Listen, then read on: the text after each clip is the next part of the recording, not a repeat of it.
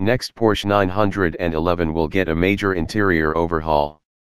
Porsche appears once again to be playing it cool and conservative with the exterior on the next generation 911 BASED on spy shots so far. Inside it's a different story, as the above spy shots reveal.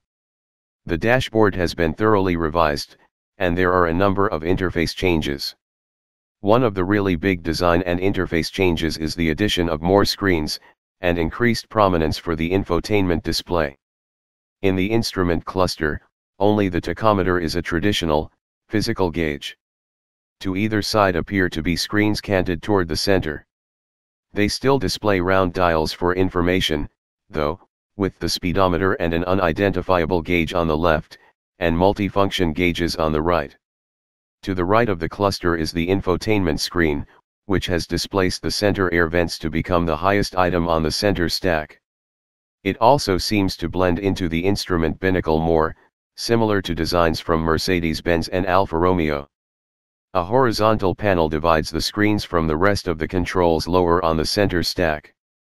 The first thing below the panel is a series of piano key buttons for traction control, hazard lights, and a few other functions. Next in line are the center air vents, which then meet the center console where the climate controls are. They use toggle switches for adjusting temperature and fan speed and are flanked by two knobs.